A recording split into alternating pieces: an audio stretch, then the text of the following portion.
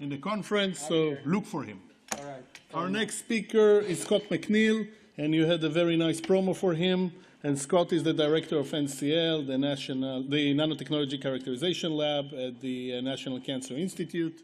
And he will talk about nanomedicine development, the journey from publication to preclinical. Okay, thanks, Dan, and thanks also to Beat, who's invited me for the 5th time for CLINAM. I'll say, as many others have said, that CLINAM is the highlight of my year as far as conferences because you get to hear about terrific science, and you also get to interact with very famous, very well-known scientists in the field, some of the pioneers that invented many of the concepts that we've seen. So I've been asked to give an overview of some of the things that we're seeing at NCL, especially with respect to trends that we're seeing going from that proof of concept up into clinical translation and filing of the IND, at least with respect to NCL.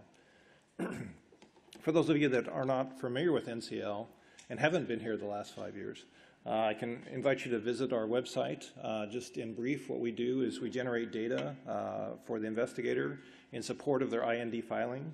We subject their material to this assay cascade. It's 3 phases where we look at in vitro, in vivo.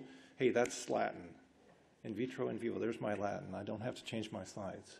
And then finally help them with that clinical translation. We are free resources available to anyone who has a cancer application using nanotechnology. So that's the last 10 years, but in 2015 we now received approval to look at other indications, to do things like formulation of novel concepts.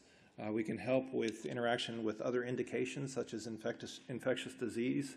This I have to charge you for, though, but we're very eager and excited to be able to leverage our 10-year history and go into these new indications. So after all the hype and after, in my case, going on 13 years of being in the nanomedicine field, what are some of the trends that we've seen as far as capabilities? What's really holding true compared to what we were predicting some 10 or 12 years ago? One is that, as you've already heard, we can reformulate insoluble therapeutic agents. That way, the solubility is now a function of the nanoparticle rather than in the small molecule. Through high-throughput screening, we come up with very potent KDs, and we're now able to offer a drug delivery mechanism for those hydrophobic compounds rather than simply relying on medicinal chemistry. We also can alter the pharmacokinetics, as you've heard several times today already. We can modify biodistribution. We can extend half-life. I hate to say that's routine, but that is it is almost commonplace where, at least in the NCL, we're able to extend that half-life, where if somebody has a molecule that has a very short half-life of maybe 5, 10, 20 minutes, we're able to extend that to multifold, in many cases several hours. We can also do coordinated PK, as you heard with the Celator compound, now the Jazz compound. So what does that do? That allows us to modify the therapeutic index because we can increase half-life. We don't just simply have to dump the material. We can have sustained release. We can change the biodistribution so that it's not a systemic distribution. In many cases, we can restrain it to the blood volume and the tumor volume. This allows us, as I said, to increase the therapeutic index. A couple of examples that you've already seen in this in the clinical setting, it's not just theoretical, is one, as you've seen and heard today, through Abraxane. Abraxane decreased the hypersensitivity that we saw with the legacy compound. I also want to identify some of the very important people that have contributed to this. So that's Neil Desai, who's with us today. You've heard about the case of Doxil over and over again, and let me acknowledge Hezi. Hezi may seem grumpy, but he's actually a nice guy, so feel free to approach him. Yes. The combination approach through Celator, now by Jazz Pharmaceuticals, they were able to decrease the risk of death for their indication. Recognize Robert Prudhomme, who had played a very big role in the scientific contributions to Celator early on. And Onivide, you heard Daryl Drummond's talk just maybe an hour ago.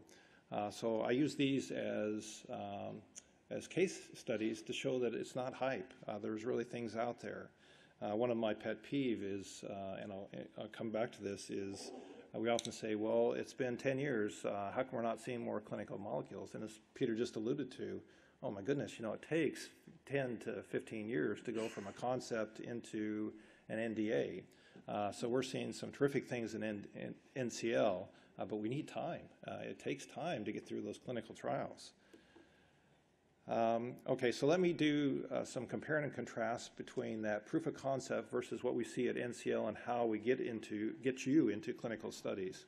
I'm going to apologize in advance if I use some sarcasm because we see some interesting concepts that are submitted to us, but I want to say up front that our role is to help you, and it's an iterative process. And despite the fact that I'll show you some examples of what not to do, through an iterative process, we get you there. We still get you there. So I want to encourage you as you further develop your concepts. Okay, one thing that we see is batch-to-batch inconsistencies, especially at that proof of concept level. So who really is doing the hands-on research in an academic lab? It's the graduate student and the postdoc. And so then the postdoc leaves, and we have started a collaboration with that entity. And we find out, well, that postdoc left, and he's the only one that knew how to use the microfluidizer, or it only worked on alternate Tuesdays or something like that. So this really impacts what we're doing at NCL, because our goal is to show you what you have as an investigator, and to do that, we need to see that you're consistent over multiple batches. Something that we run into often in the batches are contamination. Just simply because the laboratory may not be familiar with aseptic technique, especially if they come from material sciences or a chemistry background. So we see contamination with endotoxin. In fact, 30% of all submissions to NCL are contaminated, and we have to go back and ask the investigator to clean it up because it is not compatible with a lot of the immunoassays that we have as we progress. We see in vitro testing that is very difficult to translate into clinical trials. We see publications that have very terrific data, pristine data, in aqueous solutions, but as soon as it hits a relevant physiological media, even PBS, the concept falls apart. So please test your concepts in a biologically relevant media. We often see at that proof of concept level, well, I injected it into 6 animals and none of them died, and so therefore it's non-toxic. What we do at NCL is have 5 to 6 animals per data point, and then multiple arms to do comparisons. And in comparisons, we also have to compare, as Peter said, to the standard of care. We often see that there's a comparison against untreated, and so yes, it shrinks the tumor. But how does that compare to what is currently a state-of-the-art state of care in the clinical trials? We also compare to the free API or the legacy API. We also have to look under in vitro characterization for inhibition and enhancement controls, because we'll often see false positives and false negatives. The EPR has been beat up to death today, so I'm not going to cover that too much, other than to say that that is not the be-all and end-all of nanomedicine evaluation. And let's be frank, the endpoint for academic work is traditionally the publication, it's the tenure, it's getting my next grant. And so, we'll deal with endotoxin contamination once somebody funds me to deal with endotoxin contamination, and so we'll just pass it off and hope that somebody is able to optimize that type of scale up. Okay, so then let's transition to preclinical, what we do at NCL. The thing that we are faced with, and it's just a fact of life, is that 80% of all publications, all experiments that we see are non-reproducible. And we see that within NCL. We've characterized some 360 nanoparticles, and only 13 of those are in clinical trials because we were not able to reproduce some of that original efficacy data, or it was unstable as we subjected it to more rigorous characterization. I mentioned the informative control arms where we have to make sure that we compare against the standard of care, we compare the precursors against the lead selection, we compare the free drug. Also, under in vitro conditions, we have to compare, as I mentioned, inhibition and enhancement controls. You've heard me say that now twice, because we'll often see erroneous data in that. I mentioned the matrix that we characterize in. If you have access to it, compare it against plasma, against blood, see what your particle does, see how it releases in those matrices. And what we're headed towards, and we're making some success in this, is predictive in vitro models that predict in vivo responses. We're having success, especially in the immunotoxicity and the immunoresponses. So the endpoint here is a little bit different, and often it's unfunded by the community, and that endpoint is translation and regulatory application, getting into that IND filing. 12 years ago, now almost 13 years ago, NCI said, well, we have to address that gap in the valley of death, and that's why they stood up the NCL, is to be able to help you with that transition. Let me offer you some more case studies on the topics that I just presented. In characterizing multiple batches, we also use orthogonal technologies. What I'm showing you here is size characterization by 3 different methods.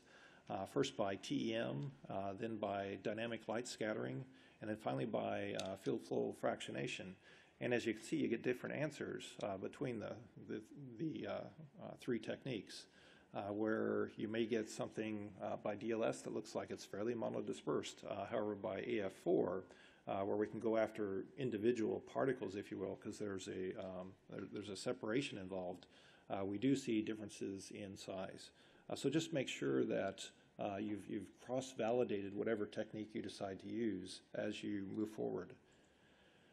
Proper controls, I've belabored the point, but we have to do this, especially in, as you heard from Frank today, how does it compare to the standard of care? How does your concept compare, especially for regulatory evaluation and approval, and acceptance into the approval finally by the NDA. And so we make those comparisons. We helped you with those at NCL. Here's 2 examples. The example on the left is what I mentioned earlier, where the concept was able to reduce tumor size. We have a standing joke in NCL that a sponsor will approach us and they'll say that in a petri dish, my concept cures cancer. It kills the cells. Well, yes, so does a handgun. It'll kill your cells, or bleach. And so we need to see more than that, and that's what you see on the right, is a proper evaluation with all the control arms. And if you're not capable of doing this or have the resources at your institute or at your SME or even in pharma, we can help you with getting this data. Inhibition and enhancement controls, just very quickly, we've covered this in previous conferences or previous CLINAMs. What you're seeing there is a sample that's been spiked with 0.4 endotoxin units, so you should be able to recover 0.4 endotoxin units in your assay. That's true in blue because that's water, but in green you'll see something that inhibits that response. because it interacts with the nanoparticle, and is that purple? You see something that greatly enhanced that. In fact, we thought that we had contamination with this particular species, but it turns out that it cleaved the substrate, the nanoparticle did. And the yellow one is how it's done right. So again, please keep this in mind as you characterize them, especially in vitro.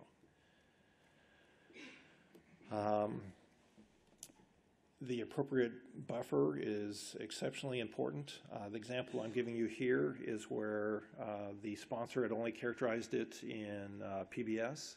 However, when we characterized it in blood, what we saw is an aggregation of the particle, and it then caused hemolysis of it. You can do this in your laboratory. The assays from NCL are available to you free. They're on our website. Please take a look at them, attempt to use them as a starting point. The best way to do it is to think of it as, the three bears? This porridge was too hot, this porridge was too cold. So what you see on the left there, if the concept is too stable, meaning the drug is not released, it's very, very safe, but it's ineffective because the drug will never come off, it'll never hit the target. But on the right-hand side, if it's too unstable, it'll dump as soon as it hits the bloodstream, and it can cause additional toxicity. And we've seen both of these, and hitting it just right, it takes quite a bit of optimization. We cannot do that for you. That's something that you as an investigator have to do. Using predictive in vitro and in vivo models, that first bullet there is, I say this tongue-in-cheek, but we've often seen sponsors that will approach us and say, well, we're targeting brain tumors, but we used a brain tumor cell in a xenograph. Well, the architecture and histology is completely different, especially when you consider the BBB. And so if you have the means, use an orthotopic model if you're going after something like pancreatic or a brain tumor. Let me move on. Okay, so nanomedicine is not the be-all and end-all. It has limitations. We've seen amazing successes over the last 10 years, especially in the preclinical models. I'm a huge advocate. I took the position 12 years ago, and I have not looked back since, just because of the amazing capabilities that I see in preclinical. Regrettably, I cannot share a lot of those with you because the submissions are done under non-disclosure. So what are some of the limitations?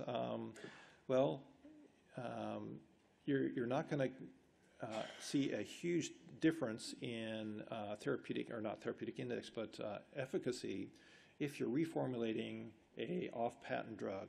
You're still going to rely on the same mechanism of action for that drug. You can change the drug delivery properties, but you're not going to see this huge increase in efficacy.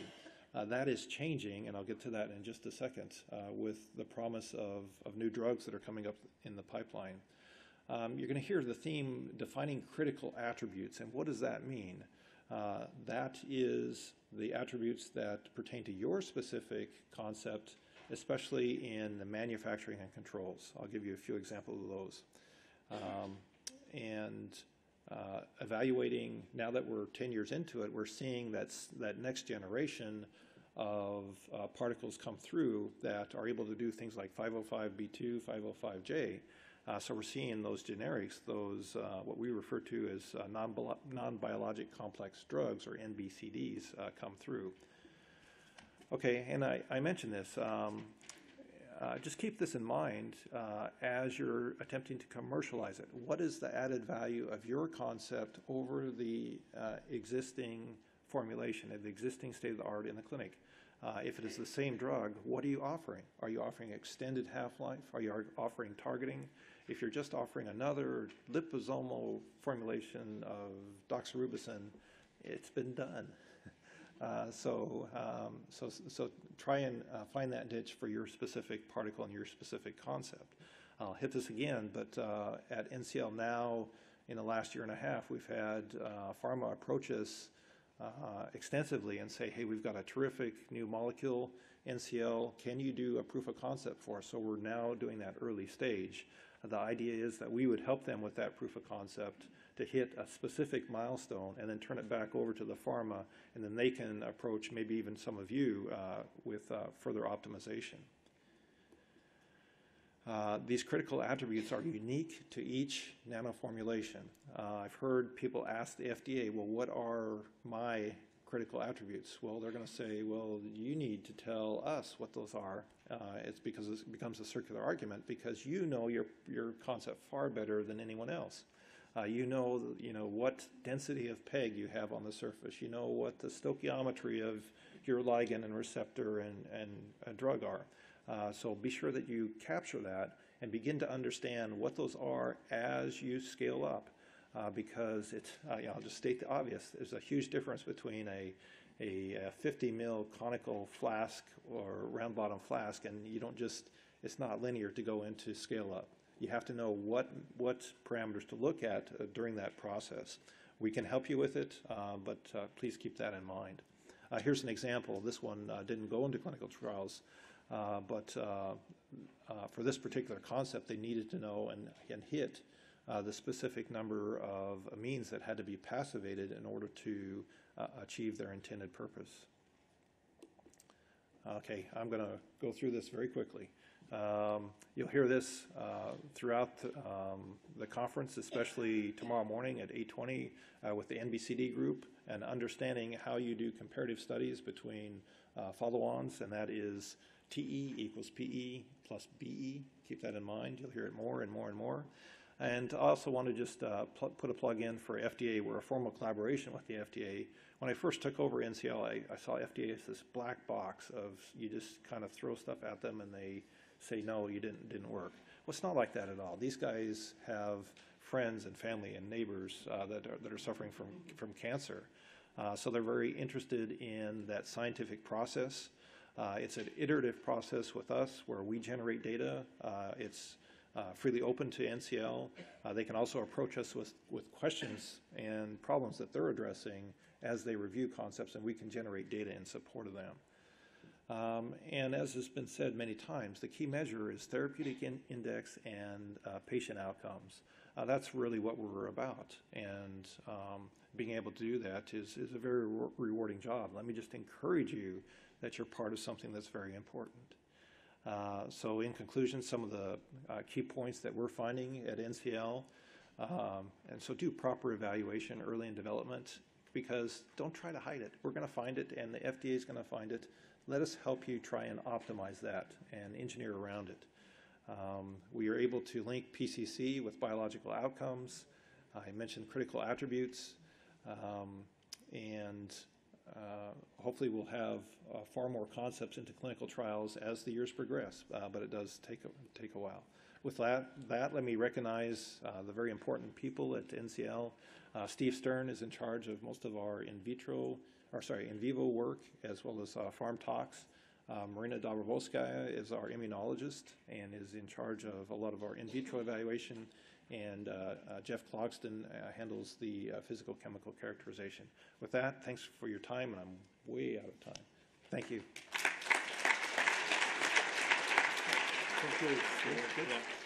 Okay, so thank you.